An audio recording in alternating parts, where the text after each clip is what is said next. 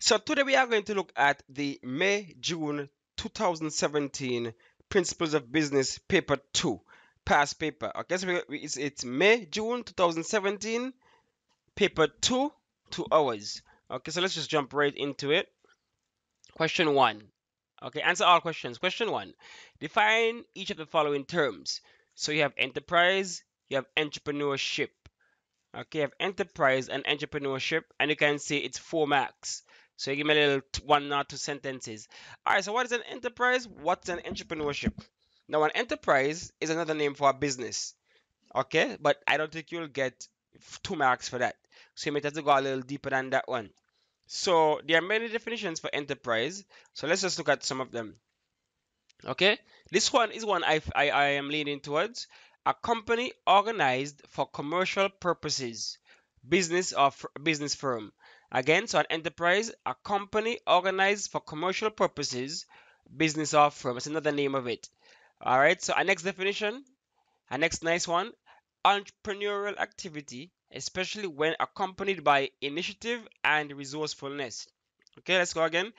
Entrepreneurial activity, especially when accompanied by initiative and resourcefulness. That's a next definition of an enterprise. Another one is this one: a project or undertaking that is especially difficult and complicated or risky. So this one is a more broad one, so it's not really business related. But this one, a unit of economic organization or activity. So this one with business in it, a unit of economic organization or activity.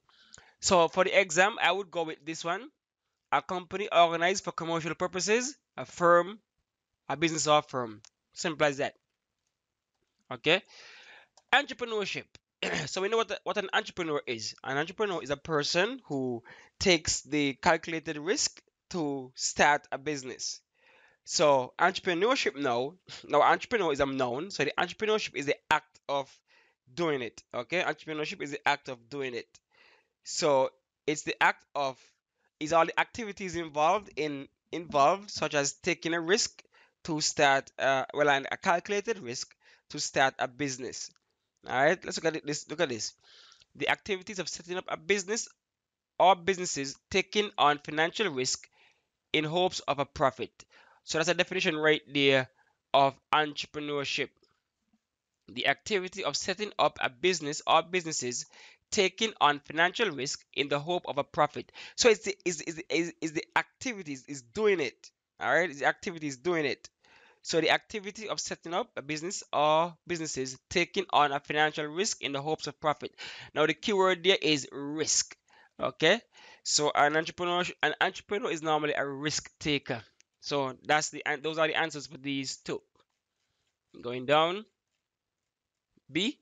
State two economic benefits and two social benefits of a business to the community in which it is located. All right. So clearly, economic benefits would be, of course, jobs. Okay, the business would create jobs. And next economic benefit would be, of course, it would on a macro level, it can bring in new taxes, generate new taxes for the government. So that's two right there. Create jobs for people in the community, and also provide more taxes to the government, so that they can in turn spend to help in education, whatever. So those are two economic benefits of starting the business. All right. So it is jobs, and of course bringing in new revenue for the government in the whatever, the local authority, local government, whatever. So it's going to bring in more, generate more tax revenues. Okay. Social benefit would include things like the company, the business in the community now giving back to the community, right? They might sponsor somebody in the community. They might be able to, adopt an area in the community, keep it nice and clean.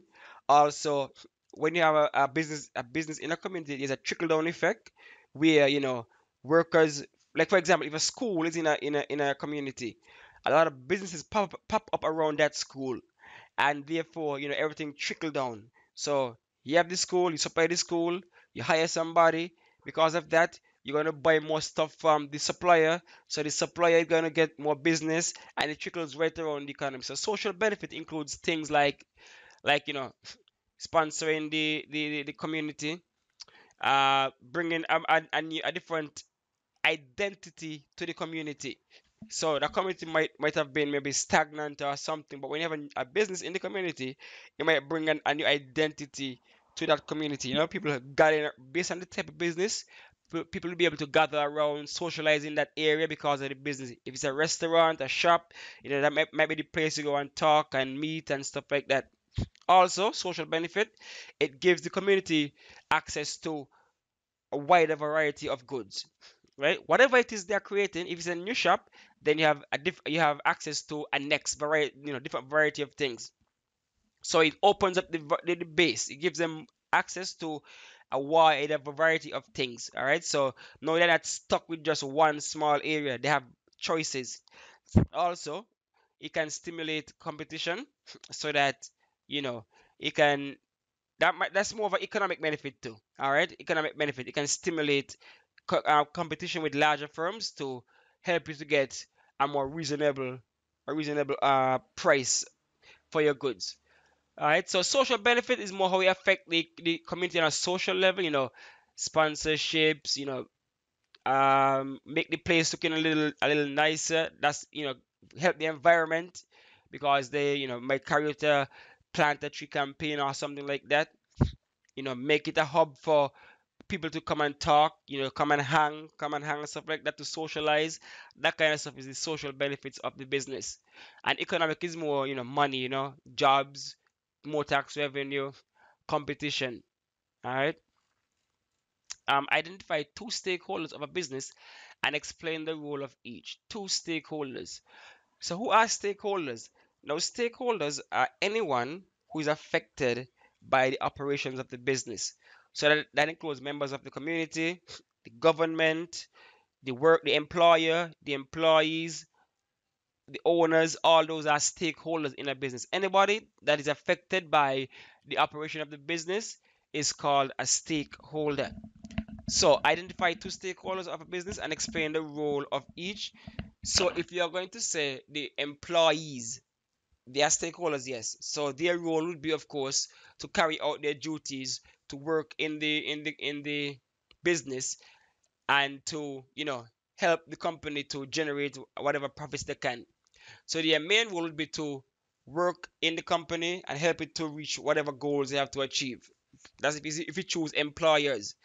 Sorry, if you choose employers, their role would be, of course, to hire people, pay them a decent wage, allow them to work decent hours, keep the business afloat, make sure you have maximum return on the investment of the business. So their main role would be to make sure the business is flourishing.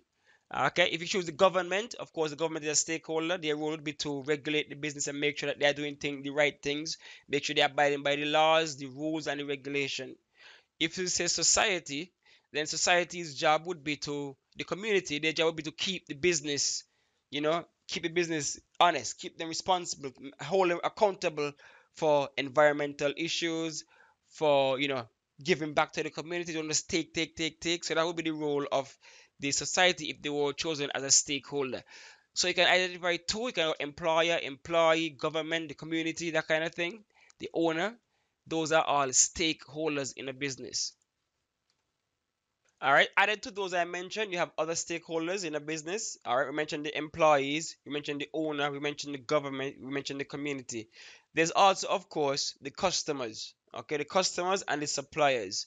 Now, the customers' role, of course, is to support the business in the best way they can. Patronize the establishment so that they can, earn revenue, earn profit. And of course, the suppliers is their role, as it says, is to make sure that there's a decent distribution channel, there's a decent supply chain available to the business so that they can maximize their profitability. Okay, so stakeholders benefit if a business succeeds, stakeholders suffer if a business fails. Business promotes good relations with their stakeholders. Okay, so that's the answer for that one. All right, so moving on, describe two challenges that a business could encounter when trying to satisfy its ethical role in the community. Okay, outline two challenges the business outline two challenges that a business could encounter when trying to satisfy its ethical role in the community. Of course, some of the ethical issues that the business has to deal with is things like advertising, taxation, the environment, among others. Okay, so those are ethical issues. So some of the ethical issues, as you can see on the screen: tax, environment, advertising standards, money laundering. So those are some ethical issues. Now the question asks, describe two challenges that the business could encounter when trying to satisfy its ethical role in the community. Okay. Now let's go. One challenge would be advertising. Okay, that could be a challenge that the business can encounter when trying to satisfy its ethical role in the community. Now, they expect the business to advertise, in a family friendly, nice way, that a clean, way of advertising.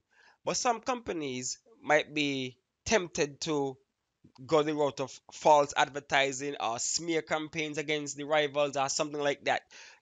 Sometimes you see a commercial on TV about the rival brand. They don't want to put any name there, so they just say the rival brand, and so you keep your hands clean. That's still, fair play. But if you go and call name and go against a company, go against a rival, in your advertisement, that can be a challenge to the community. Okay, because you are putting out false advertising out there. So that's not good. You might end up putting advertising toward to children. That's not a good thing. You might, and then the flip side is that maybe those kind of advertisement might work. Raunchy, clickbait, sex sales kind of advertising that might work. That might get you, the money you need. But now you have to go and decide: is that worth it? That's what ethics is all about? Good versus bad. Is that really illegal versus legal? It's just like good versus bad. So advertising is an ethical issue that can be challenging, because one as that might work might not be on the too ethical. The ones that might be clean or family friendly might not be too effective. So you might have a little issue there as it relates to advertising. And next one, of course, is tax. You might have your taxes to pay, right? And taxes would be used by the government to help communities, help the nation as a whole.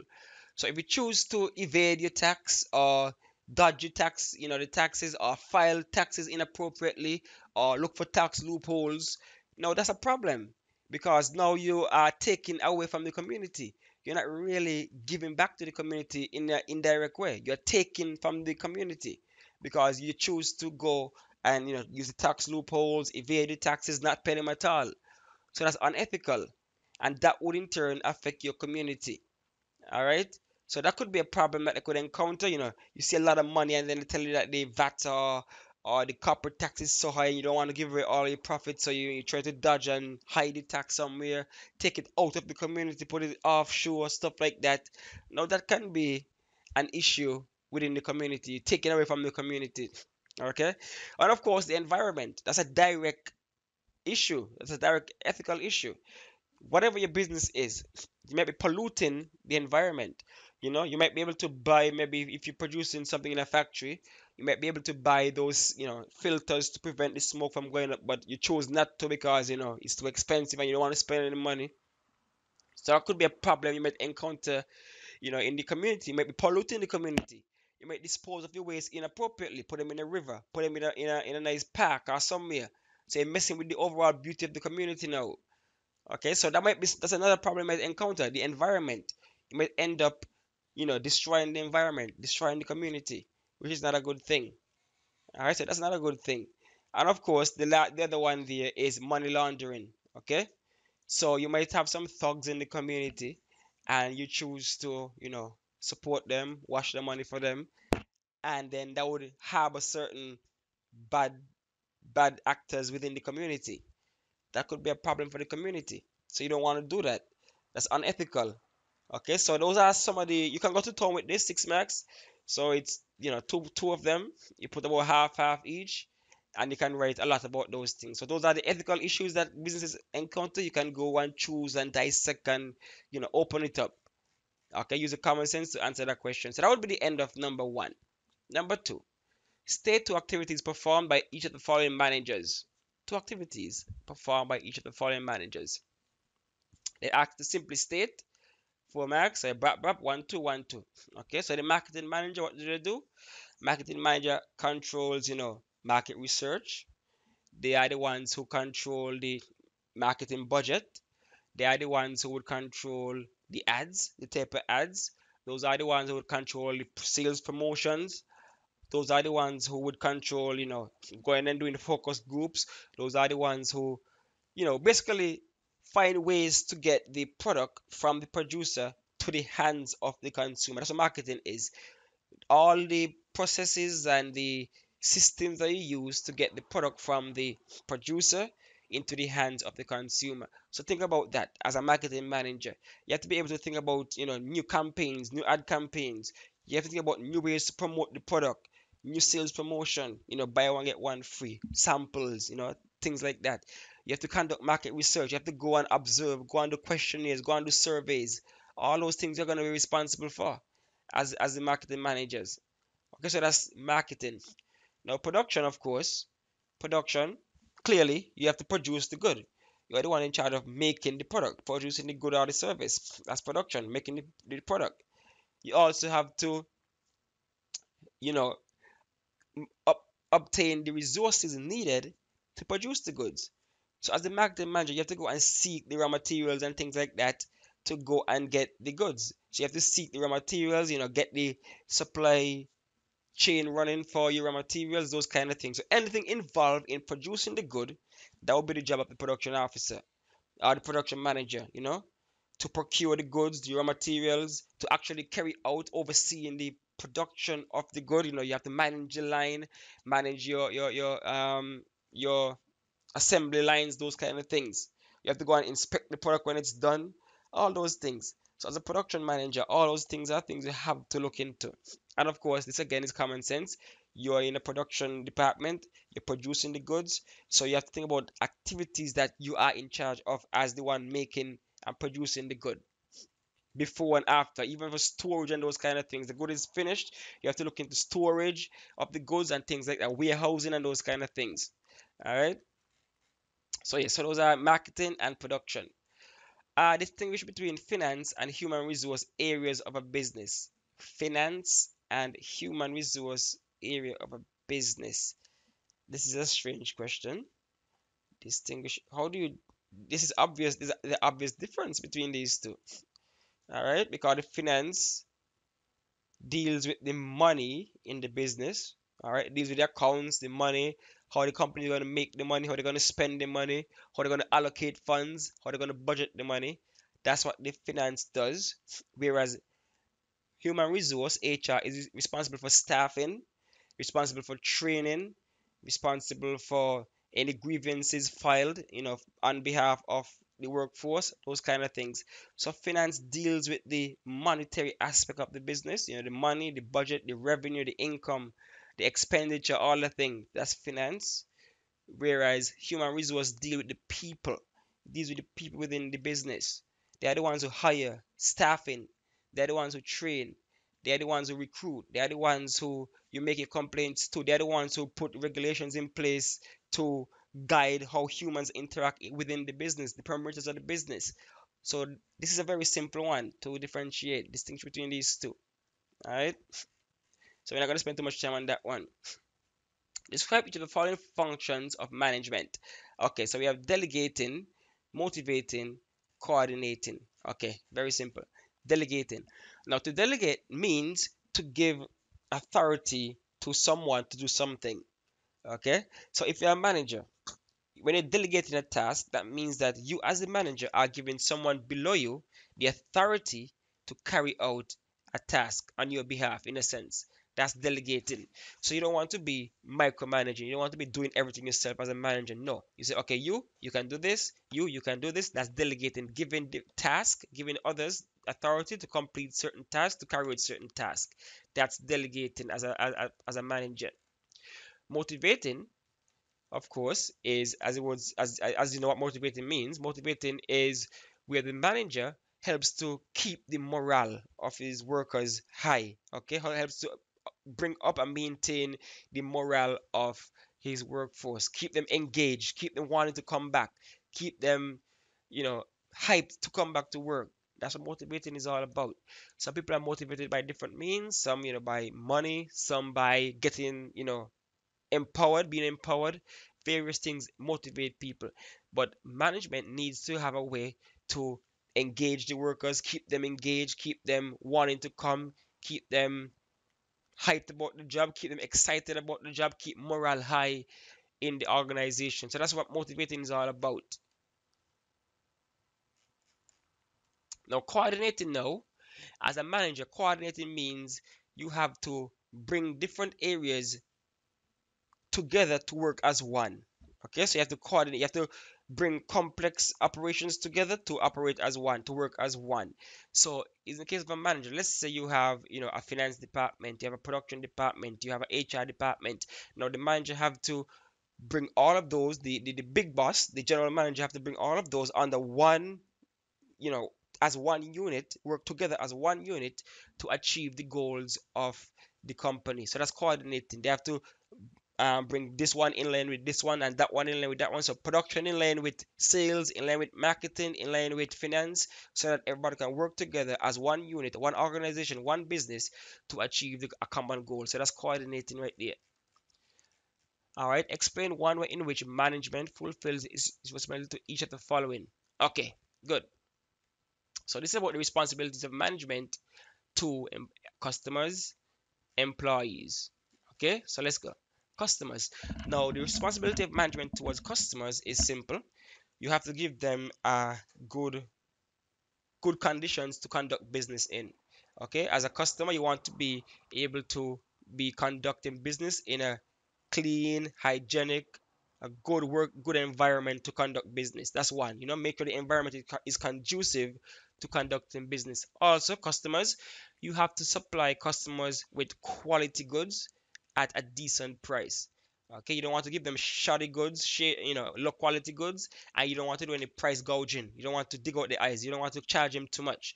So you want to charge your customers a reasonable price for a quality goods. For quality goods, that's three responsibilities they outlined for management to consumers: a good environment to conduct work, quality product, good or service, and also decent price.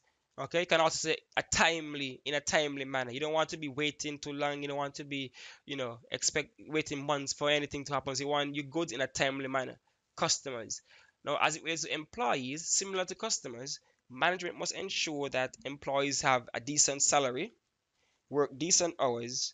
That's the responsibilities. Decent, good salary, good hours, and good working environment. You don't want a toxic working environment. So management is responsible to ensure that the employees are not working in a toxic environment. So that's both in terms of atmosphere and physically. You don't want to be working in a physically dangerous environment.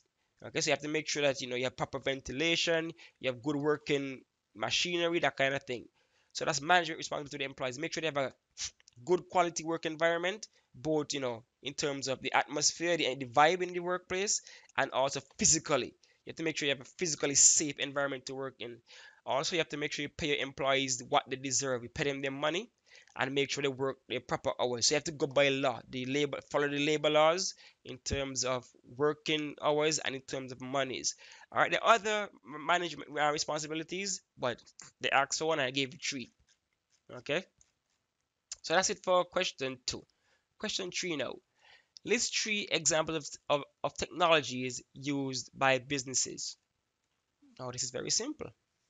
List three: computer, internet, cell phones, what else? I mean, that's three right there. Computer, internet, cell phones. What else you can think of? Vehicles, the high-tech machinery. All those are technologies used by businesses today.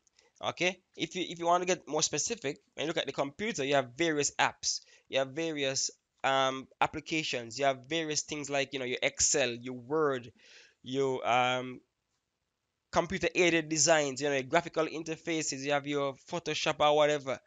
Alright, if you want to get specific again, you have your cell phone, you have various apps on your cell phones, you have the internet, you have the intranet even.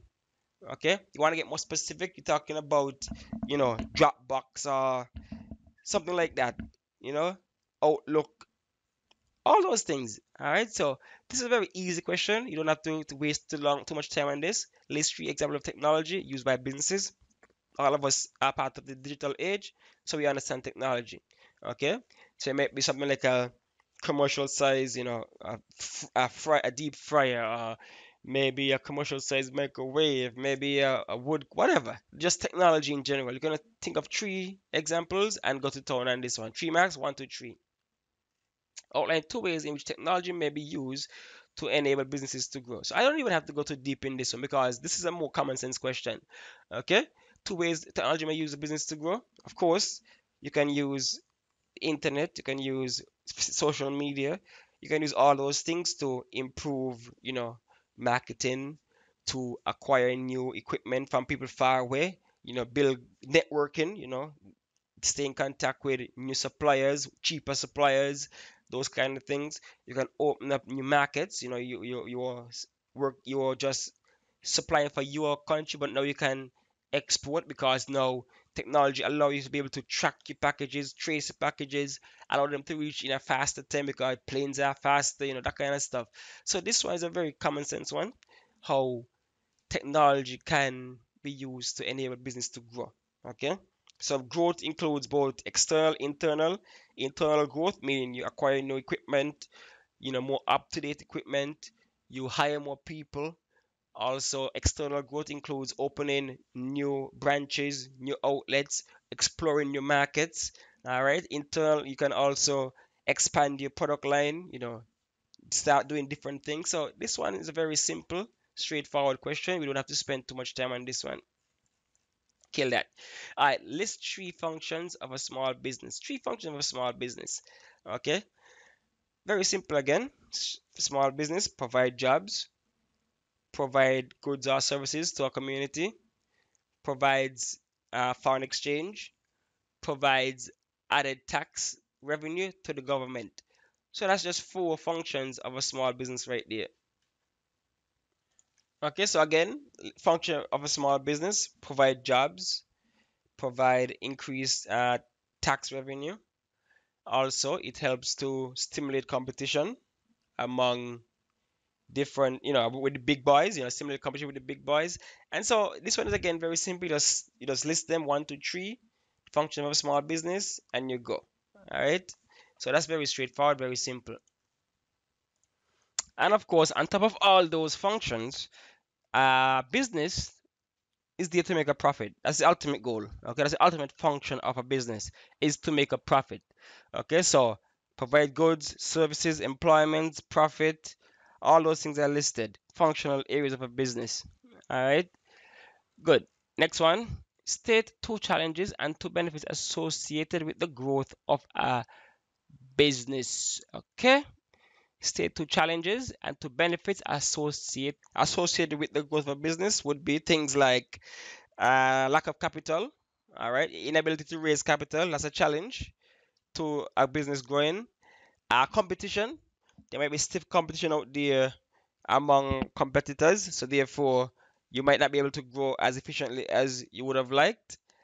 And also there are other challenges that they can face, such as straight up lack of resources. Okay, so let's go. So three challenges right there: inability to raise capital, competition from other rivals, lack of resources, also the lack of market. You might have tapped out the market, so you can grow into a new market. So those are four challenges that you can face as it relates to growth. All right, benefits of growth, of course, clear benefit of growth would be what you call economies of scale. Economies of scale. Economies of scale is where you get certain advantages by growing as a business. One such advantage would be the ability to buy things in bulk. That's an advantage for being bigger. Our next benefit would be the fact that you have more access to finance because banks think it hard to really lend, some small businesses a certain amount of money. But as they start to grow, the banks see that, and now you have the ability to, get more financing. And next one would be, of course, increasing in profits. If you're growing, you're producing more, so therefore your profits should increase. All right, so that's three benefits right there. Economies of scale, meaning that you have certain advantages for growing big, such as you can buy in bulk. Increase access to finance. Banks are more willing to lend a bigger company more money, and increasing profits again.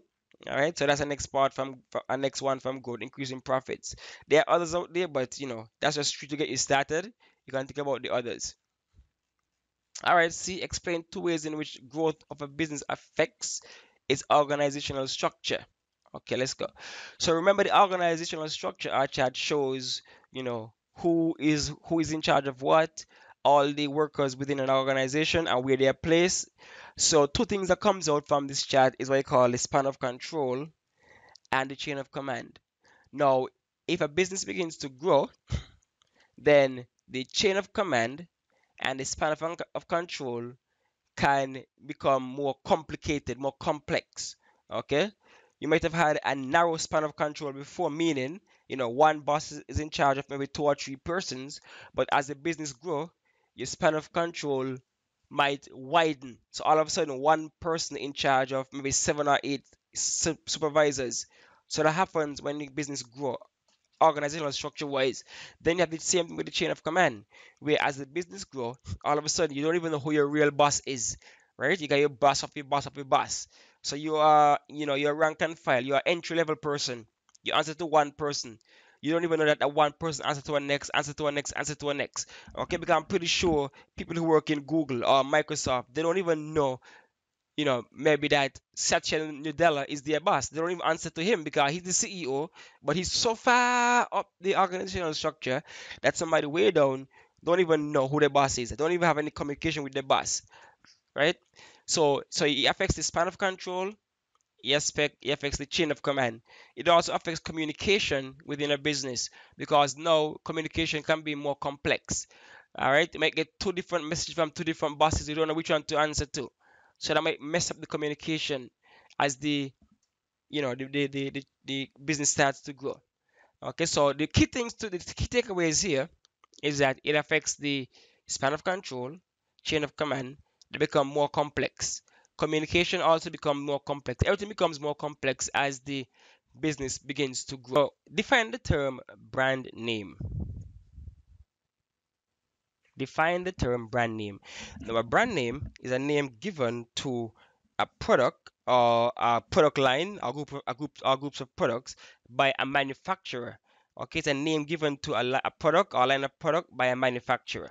For example, you have brand names like Jordan, you have brand names like Samsung, you have brand names like Apple, you have Surface, those kind of things. So a brand name is sometimes a unique name, sometimes, but a brand name is a name given to a product or set of products by or service by a manufacturer or the owner of that product. Gives a name. Okay. Identify two forms of packaging. Identify two forms of packaging. So you have basically three forms of packaging. You have primary packaging, you have secondary packaging, and you have tertiary packaging. Now, primary packaging is the packaging when for the individual unit. For example, if you are buying, let's say chewing gum, the small ones in the smallest form would be primary packaging. The individual one that is packed would be primary packaging. Now, secondary packaging would be the bigger box that the smaller ones come in. And then tertiary packaging would be the big crate that all of them came in that was shipped in. That's tertiary packaging. That's more like bulk packaging. Okay, and of course, packaging, you have different types of packaging. You have, cardboard, you have your vacuum sealed plastic, you have your styrofoam, you have, various different materials are used for packaging. Okay, you have your bottles, you have your glass, you have different things. But you have your primary, secondary, tertiary packaging. All right, state two purpose of packaging. Of course, very simple, very straightforward. Two purposes of packaging. One, for convenience, so that the customers can hold the product properly, hold it good. So for convenience, that's one. Two, for information. The package will contain a lot of information, the name, the brand name of the product, how it should be used, nutritional facts, all that kind of thing. So that's another purpose of packaging. Then, of course, you also have apart from convenience, you have protection. All right, packaging keeps goods fresh, protect them from damage. That's obvious. You package them to stay fresh and from getting damaged. And of course, design. Packaging is there. One of the first things that you see in a product is its package. So that can help to attract, display the brand name, attract the buyer to that package, to that product. If it's beautifully packed, you might be tempted to go and even just buy it just for the beautiful packaging. Okay, so you have four areas here, four benefits, four reasons for packing, four purposes for packing. Again, the four purposes are protection, convenience, design, and for informative purposes. So that's that for packaging. Describe two techniques used in selling. So you have a whole slew. For example, you have discounts. Okay, you can give somebody a discount if they come and buy something. So you offer maybe a 50% discount, buy one, get one off, that kind of stuff. So discount selling is one technique used in selling. So it's four marks, so you have to explain how discounts work. Then you have things like we have advertising, for sure. That's a technique for selling. You have ads to promote your goods, promote your products. So advertising is another way of getting your product sold because it gives you the people information, the customers information about your product and entices them to come and take part in it. So you have advertising, you have discounts, you also have tests, all right, samples. You can give out samples, and if they like the sample, then the person can end up, coming back and buying the product. So those are different techniques in getting the product sold. Those are part of what you call sales promotions. So right here you have a list of various sale promotions. Okay, so sale promotions, an activity designed to boost the sales of products or services. It may include an advertising campaign, as you said earlier, increase public relations activities that you go out and do things to get recognized, publicity stunts and stuff like that. A free sample, okay, so give, like I said, a giveaway, a sample, and if they like it, they come back. Offering free gifts or trading stamps. So you say buy one get this gift free, or arrange for demonstrations or exhibitions. So that's a way of getting your stuff out there, promoting sales, setting up competitions with attractive prices, temporary price reductions, door-to-door calling, telephone selling, personal letters. So all these are various sales promotions. So that would be the answers to cover all of this. Describe two techniques, but you have to, as I said, describe. So it's four marks. So you don't have to just list. So you just can't write advertising. You have to go in depth. Describe what you mean by advertising. What do you mean? Billboards, movies, whatever. So you have to go in depth with this one. If you say discounts, buy one get one free, you say that the customers might be selling shoes, the business selling shoes, and they might offer a BOGO. Look at Pellets. Pellets often have the BOGO, buy one get one off. Those kind of things. So you have to describe it, not just list it. Okay. Outline two methods which vendors can employ to promote sales. Outline two methods which vendors can employ to promote sales. So down here now, you might get a little bit more specific. Okay, so up here you're talking about describe two techniques used in selling. So in general, two techniques used, advertising, discounts, those things. But down here, you have to outline two methods which vendors employ to promote sales. So, the giveaways and the buy one get one free and those things. So you have to be more specific down here. You have to outline it, how it works down here. Up here, a little more general. All right, describe the methods, but down here you go in depth as how it works. You be more specific with this one. All right, explain two ways in which the existence of copyright is likely to influence the actions of producers and consumers. Okay, this one's might be a little tricky. All right, let's go. So, what is a copyright? Now, a copyright is a way in which a person lay claim to their intellectual property. Okay, your intellectual property. So intellectual property includes things like movies, software, songs, games, those kind of things. That's intellectual property. Poems, books. That's intellectual property. So copyright is normally for books and those kind of things. All right. So two ways in which the existence of copyright is likely to influence the actions of producers and consumers, meaning that consumers now would have to think twice before they steal from somebody's work because the copyright means that you cannot just freely use somebody's thing without asking for permission, or in case of school and things like that you have to give a reference. So if you're writing a paper, you have to give a reference to, okay, I got this quote from this book because it's copyrighted, so you have to give reference. So when as it relates to the producers now, the producers can now use that intellectual property to make money. Okay, so they can use it, they can get royalties. You see an advertisement, and here you see something being used from a movie or a series. So as you can see, forms of intellectual properties, you have copyright, and you have books, music, creative works. Okay, books, music, creative. That includes movies too. So now producers can leverage this, their intellectual property. For example, if you want to make an ad and you want to use the music from a song from somebody, you have to go and ask permission, and then you have to pay them to use that song. You have to pay them what is called royalties. So every time that ad plays, they get something from it. So the producers can get from that. Okay, and also if you're using it without permission, they can go and sue you so that they can claim damages. So you have to pay them back for that. So the producer can sue you, or they can leverage it and get money from it. But the consumer now will have to reference or ask permission to use whatever intellectual properties out there. Again, I said, if you have textbooks, if you're writing a quotation, you have to put who the quotation is from, from which books. You have to reference that book. If you're using music or something, like for example on YouTube, you cannot just use copyrighted music.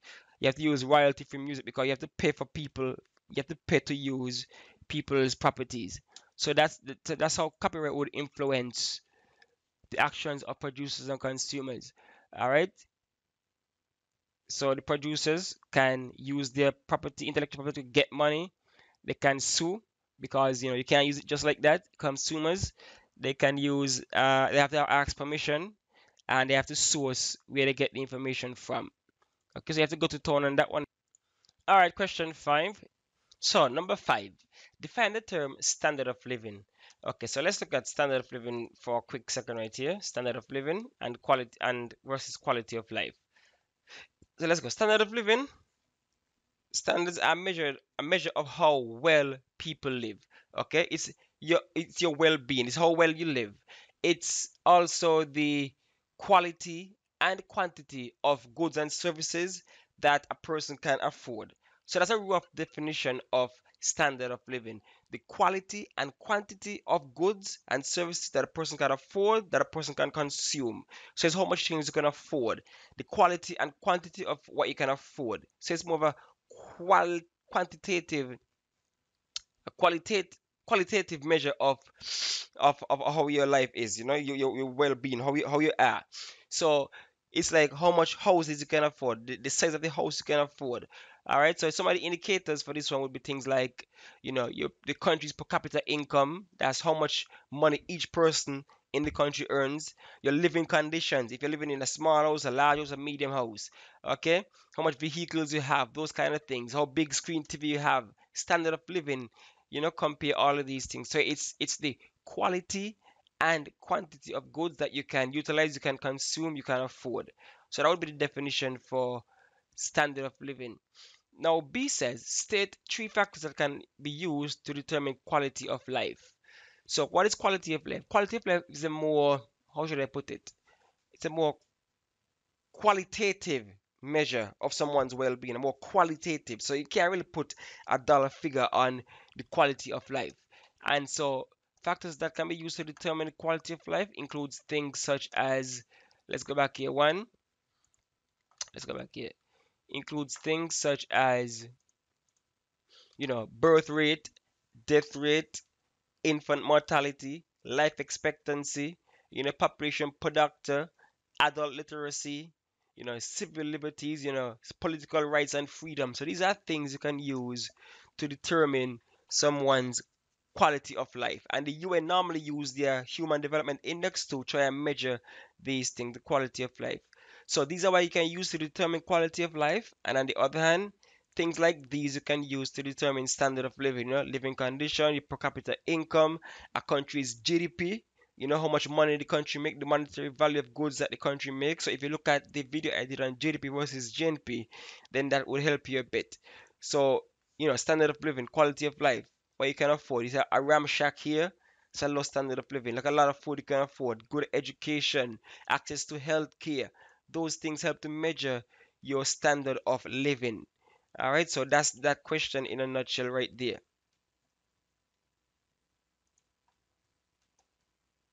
All right, so we have some more here to indicators of standard of living. You have the quality and affordability of houses, uh, class disparity, rich versus poor, the poverty rate, the income equality, quality and availability of employment, number of vacation days per year. All these things can measure your standard of living.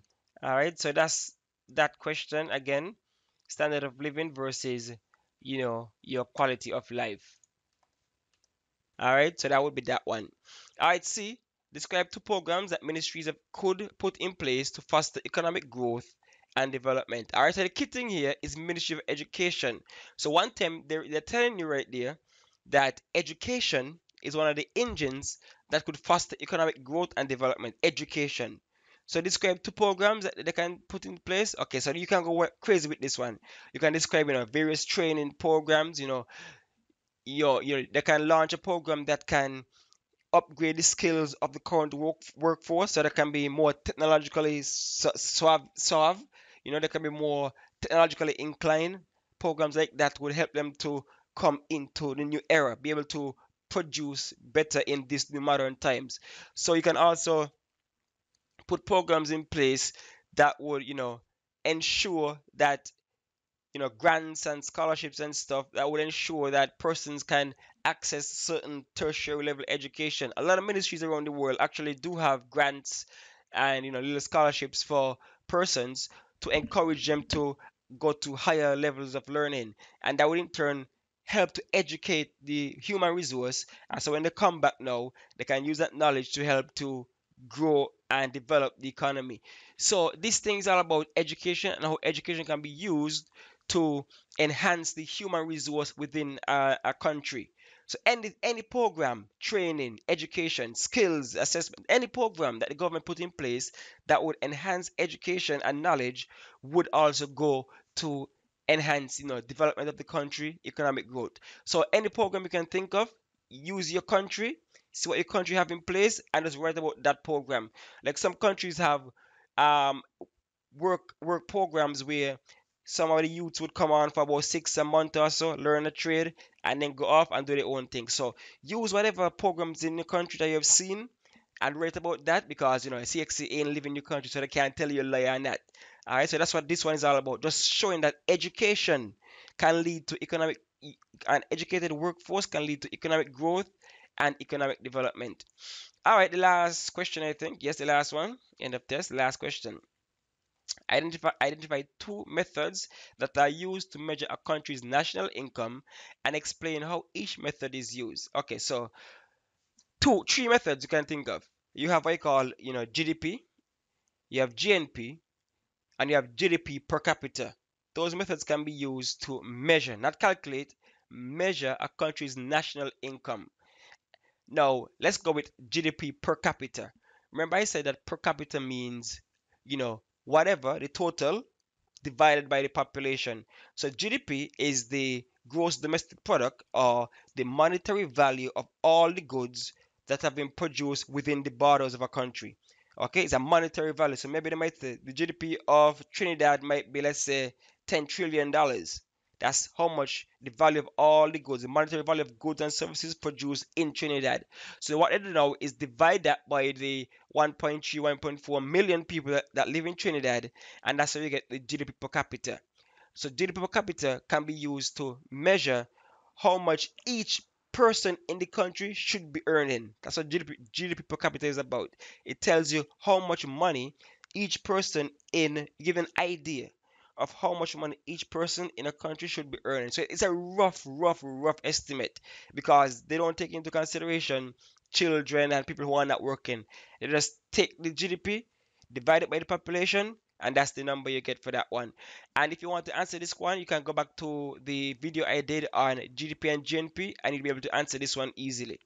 Also, you can use GNP, which is gross national product. What is this?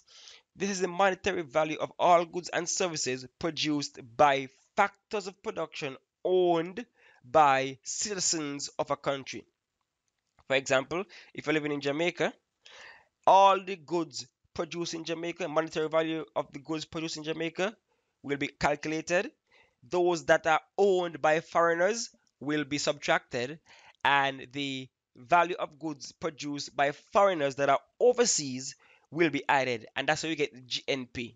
Okay, that's how you get GNP. That tells you how much the monetary value of all the production by factors owned by members of that economy, members of that country.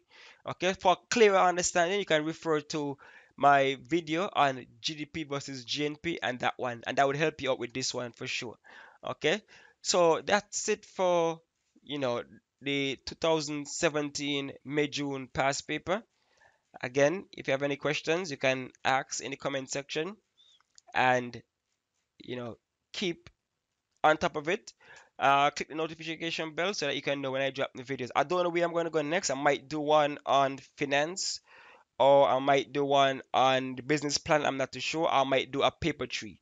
So I don't know which angle I'm going to come from. But so click the notification bell and so you know when I drop something new.